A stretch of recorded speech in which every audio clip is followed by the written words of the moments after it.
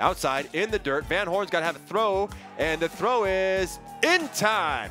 In time to get Farrell trying to take second base there on the ball down in the dirt. A strikeout would be just what the doctor ordered here. Ward's delivery, off-speed pitch. Burt stares at it for strike 3. Walker now, the 1-0 pitch to McConnell.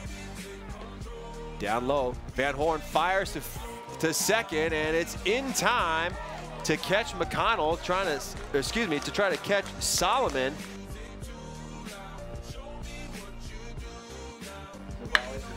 Well hit by Hatton. It is back over the wall for a 2-run homer. Weston Hatton has given the Cougs their first lead of the ball game with a 2-run homer, his first of the season. Boy, that was well struck. A no-doubter off the bat of Hatton, and the Cougs have their first lead of the ball game here, 2-1 now. Walker, the 2-2. It grounded back to Struntz at short. He steps on the bag at second, fires over to first for the double play. Well done by Struntz that time. Cougs leading 2-1 here in the 8th. Pitch on the way, and it is chopped back to Matheny at third. He makes a play on a hop, fires over to Hare at first, and he gets the out there. Nice play from Matheny to get Ryan Walker out of the inning. We head to the bottom half of the 8th.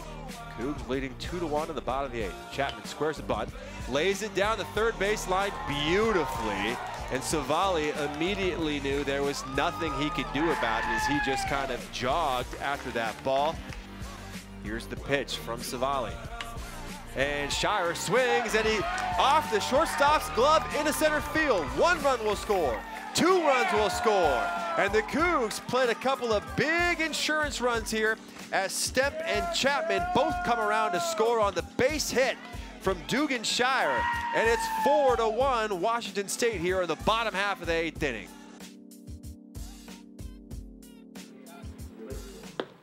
That pitch in there, a called third strike on Hanley, and the Cougs are now 2 outs away.